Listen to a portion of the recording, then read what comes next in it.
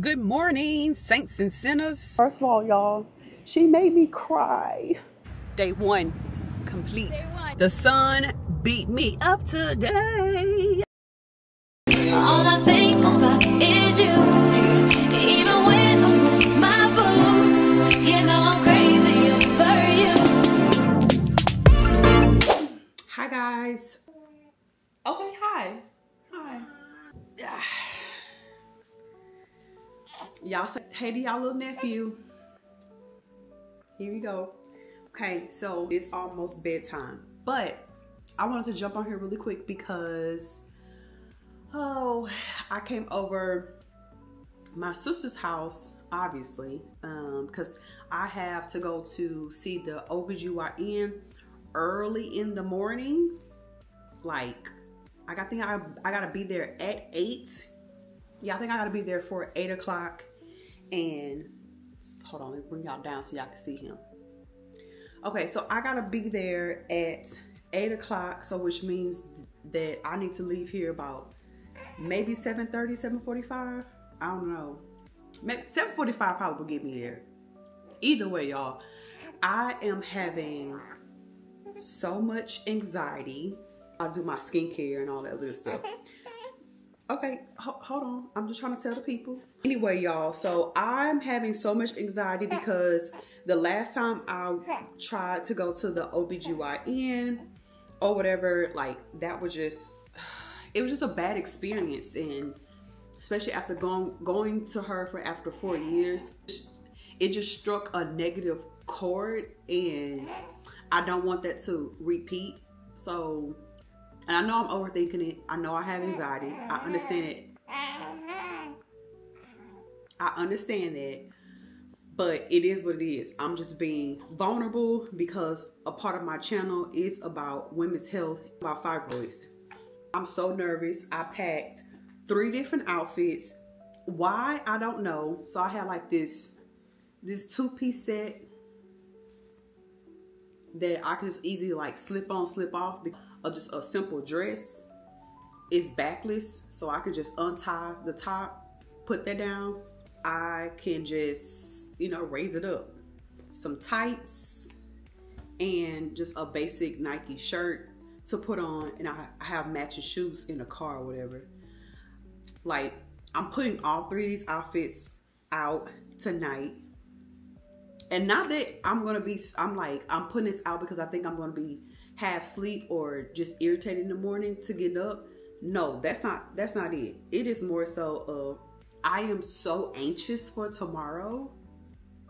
The last time I actually waited to go to see the doctor after a pap smear is the last time that I lost my job. When I finally went back, I had found out that my fibroids had grew, apparently.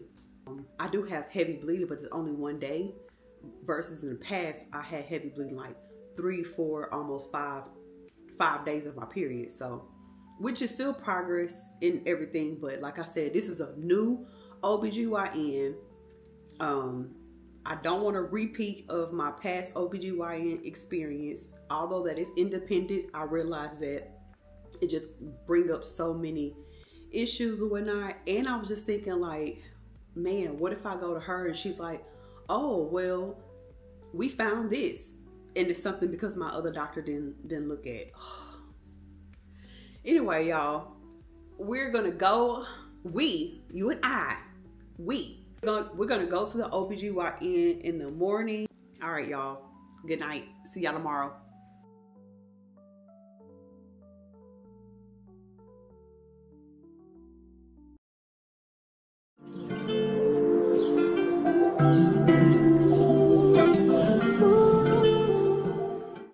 Good morning, guys. We made it to our doctor's appointment. Okay, first of all, the instructions that they gave me to get here, they gave me an address, but they didn't say which building. It's like 2 different buildings that share the same address. But anyway, I got here. I made it even before my appointment started. Because it's my first time here, I'm supposed to do some paperwork and stuff, so I'm just waiting on that. Hopefully that we can get in and out of here without any issues, because I have to go back to work. So I hope this is not one of those be here all day type situations, but it is what it is. We made it. Yes, I'm still nervous, but the nerves are slowly starting to go down because I am here. So I guess so. We'll just see. We'll just wait for our paperwork and then get called in the back to meet the new OB-GYN. Okay, y'all. So I'm in the restroom now. I forgot about, well, first I got to do like a urine sample thing or whatever. Okay. But I forgot that I can't record like I want to in here because of HIPAA violations, PHI, personal health information, HIPAA. I don't want to violate that or, you know, disrupt any of that because I understand that that's with my 9-to-5 job too. So, yeah, that's why I'm picking y'all up in the restroom. I got to tell y'all about these questions on this form because what? Anyway, I'm about to do my urine sample right now and then I'll go to my room. Split mind, no need an aside when straightforward, eyes on the climbing. I decide, no man at the climbing. Burning bitches in my third trimester. Shift eyes, they tell me you lying. Don't care, just lay them beside me. Hey, time, chasing the rewind. I'm in the room now. I guess typically the nurse or like assistant or something like that, they do your blood pressure and they get your weight and maybe ask you like some of the same questions that you fill out on the form or whatever. So I guess I'm waiting on that. Obviously, I'm not ready for the doctor because I'm still in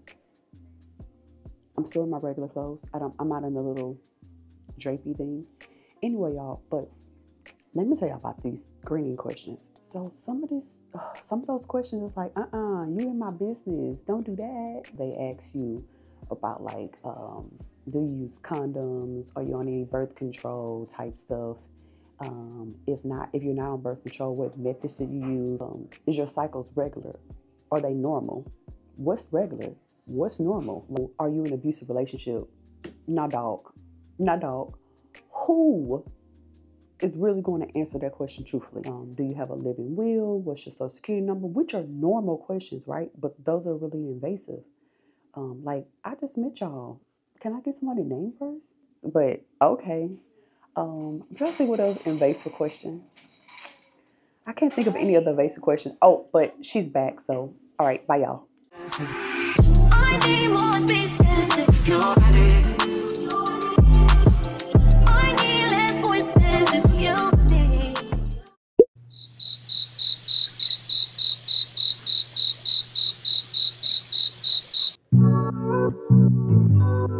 We waiting on the doctor. Well, I'm waiting on the doctor. And then we just get this party moving. Hey, y'all, I'm back. First floor.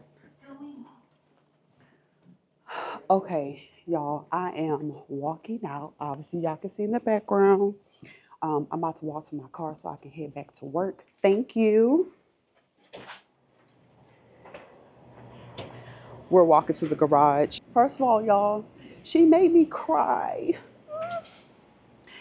My new OB-GYN made me cry. Oh my gosh, I just said my new. Y'all, she did a really good job. The vibes were vibing, baby. Hold on one second. It's bright outside, so I was trying to change out a little bit. But before I get in my car and just drive like a speed racer, my appointment went so well. I like her. I actually will come back.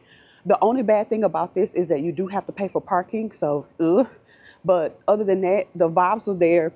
The lady at the front desk was kind of weird, but all right, girl. But other than that, like my physician itself, she was so good, but she made me cry or whatever because she was telling me like, at this age, you just need to kind of come to a self-realization of what you want in terms of having kids or not. So yeah, we'll have a plan. First date, I should say, went well because y'all know when you go on your first dates, you start a new relationship, everything is good. So first impression was good there. I'll go back. I actually consider going back to her and talking a little bit more in detail with her about my fibroids. I didn't bring it too much into this appointment or whatnot, but you know, based on my age or whatever, we just had to kind of like think about anything that may be like hinder pregnancy or any of the other stuff. So all in all, it was good. I'm so glad that I had the nerves or whatever. Although I had like anxiety or whatnot, I'm okay with that because of my outcome was really good for this appointment. Okay, y'all. So, oh, also she told me that my well woman's for what she's seen, breast exam, good. My cervix, fine. She do see that my uterus is a little bit enlarged, but that's just because I have fibroids. But it wasn't anything alarming for her at this moment. So she said, however I'm managing my fibroids, keep doing it because she doesn't see anything wrong at this moment. So right now we're just waiting on test results and stuff like that to come back. But all in all, y'all, it was so good. Okay, y'all, I gotta go back to work. All right, bye.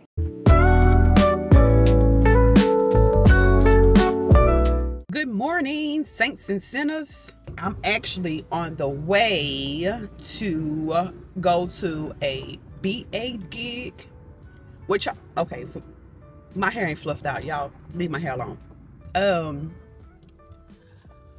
I went back and forth about picking up the camera or whatnot because y'all can't see exactly everything that you have to do, because once you're on activation, like once you're at the program, you start working, they don't want you to have your phone out. So me trying to bring out a camera, I know that's a no-go.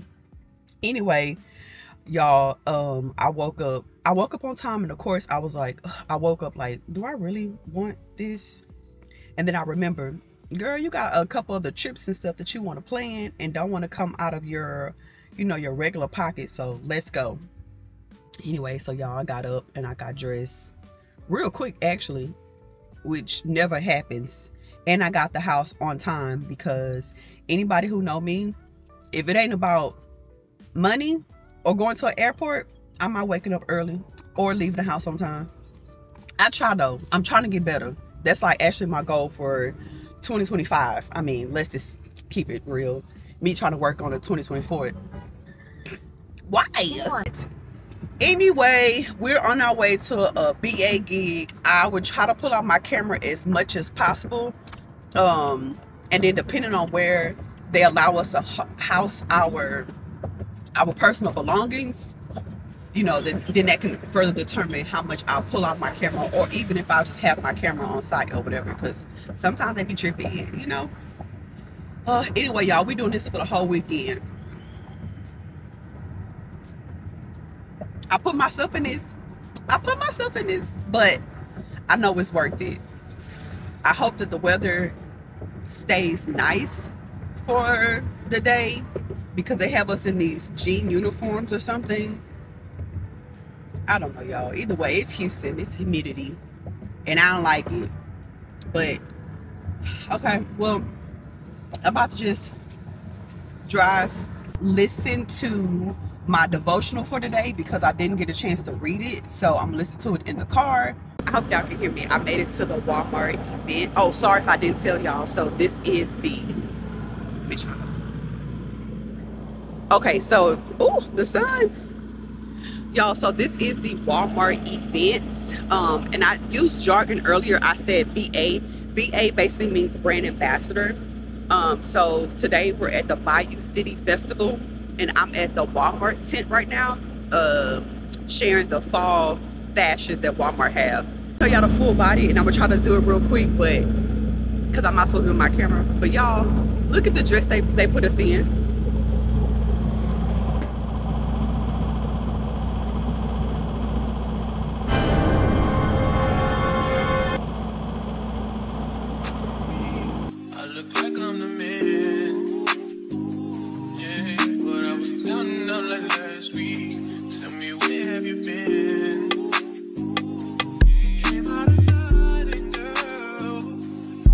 I'm your man, you're just a fan. You don't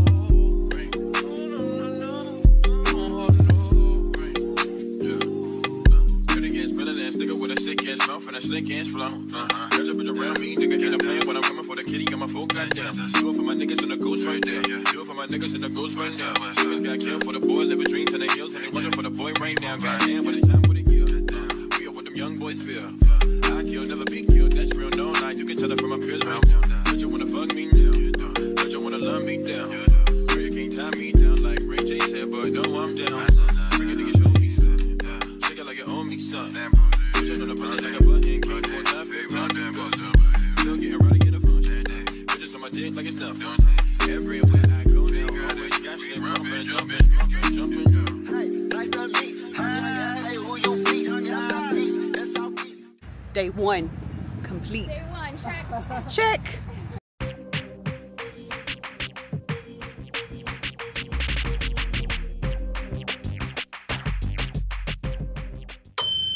Good morning, y'all. Day 2.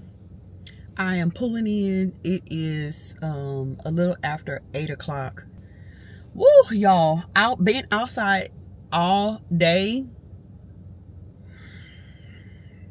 It ain't bad. But they only have porta potties here. Ugh. Anyway, no more complaining because we getting this money, baby. I'm about to put my shoes on and go. Yeah, another good thing is not 12 hours, thank the Lord. But then we have like about roughly 8 hours or so out here overnight. The people are cool. You know, I don't, well, if y'all don't know, you know, artsy people are like free and optimistic, and I am one with nature. So it's cool. At least no one have an attitude. But I think everybody just trying to get through the day. The team is good. The tour manager is straight. So that's always a plus.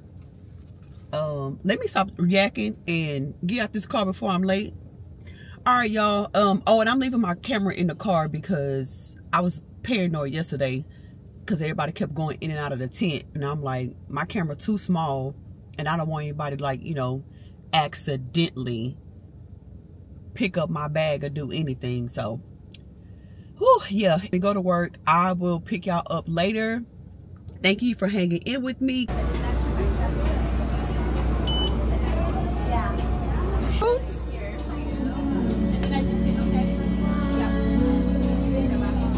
Keep trying for you.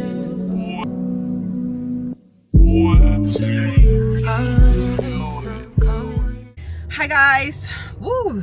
The sun beat me up today. Woo! I am trying to get out of this parking lot so I can go home. Woo, y'all, it's 6:13. I got to the car like maybe 2 minutes ago because we gotta go sit in this line for them to open up the gate for us to get out of this thing. Ooh, baby, tomorrow your girl is wearing her hair in a ponytail. Because what? So hot. So hot. And this is as far as we go. Let me show y'all. This line curves all the way up and out until y'all can't even see that far. The line is long. So they said that they opened the gate at 6:15.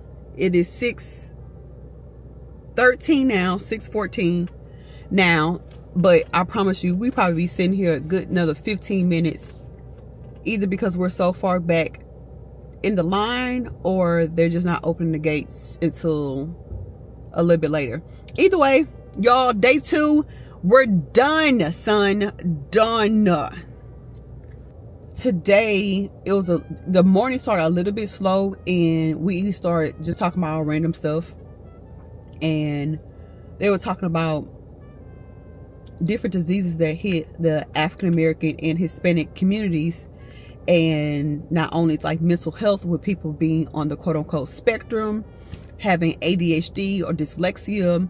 We were also talking about women who have lupus, and oh, man, this one lady I met today, she has lupus and she has all these stories you know, like how lupus basically attack her body in one way or another, but the way that she talk about it, she give you so much she put you in this spot where you don't feel sorry for her. You feel more so like grateful that she shares this information, but you can see how mentally, emotionally, mentally mature she is, and the things that she went through. So it was just pretty interesting. She was just giving off tips, like, come and find out it was 2 other girls who have lupus as well, and one literally just found out that she has lupus. So she was basically telling them, like, hey, when you're at this age, you do this, you do that, da da da. And some of the stuff that she was telling them is kind of like some similarities that I share about fibroids. It was another girl there. She was saying that she has a mental health thing. She didn't go into too many details, but she was talking about mental health. And it was all about, like, basically what you eat. So this is just super, super crazy. Anyway, I just thought that was, like, super interesting how we all connect. We deal with other stuff or whatever, but it's really about how you deal with it mentally, and the people that you surround yourself to ensure that you don't stay in this negative mindset. Like, things happen for you, not to you. Meaning, things happen for you to either grow, to learn, to teach somebody else or whatnot. They're not happening to you in the terms of, like, this will always be your life. This is negative. You can't do anything. You're not anything. Like, it's not a negative experience. But I don't know, just interesting. Yeah, I'm just talking and talking because I'm tired, which is an oxymoron, because you think because I'm tired I'm not gonna say nothing. But I'm tired and I'm ready to go home, and we're just in this car. It is now 6:17. I feel like I done talked to y'all. I take y'all ear off for no reason. Yeah, y'all. Oh yeah, also y'all, I'm still in this ugly dress. Sorry Walmart. But oh yeah, I'm gonna go home. I'm gonna try to edit so I can get a vlog out to y'all tomorrow, but if not, then it'll be later. Y'all not gonna know the difference, but I'll just try to get another vlog out to y'all, because we're doing Vlogtober again. Vlogtober is, I'm just pushing out more videos than the normal to try to reach more people, you know. What am I gonna do? I have all of these responsibilities, all of this going on, and it seems like I'm doing everything I can for you, and everything is just going opposite. Anybody ever been there where it seems like you were doing all you need to do?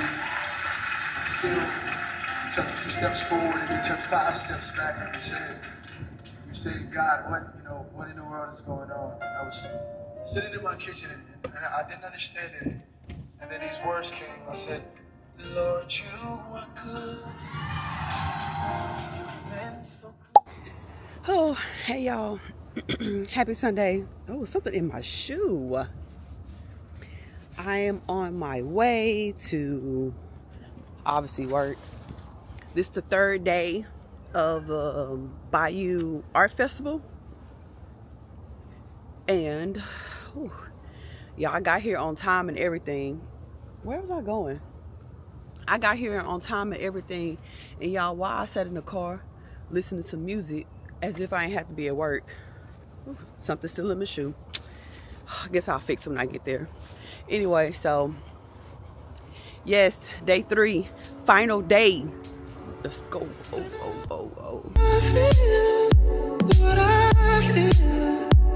Sometimes it's hard to